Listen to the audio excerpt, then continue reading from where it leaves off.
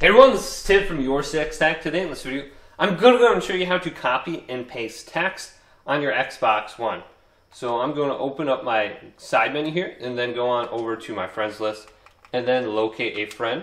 And I'm going to send them a quick message. So I'm just going to type in a random message. Now to actually select all text, I want to press B, then press the button with the 3 lines on it, and then go to select all. Then go back to the message, press the button with 3 lines on it, and then go to copy. Now I can send the message, and I can go ahead and paste this anywhere else. So I can go to like the Microsoft Edge browser now, and then do the same thing, and I can paste it into a text box. So press the button with 3 lines in it when you're over a text box, and you can see like this little cursor, and then you should have the option to paste right in there. And then you can send the message. So it's easy to copy the text and paste it.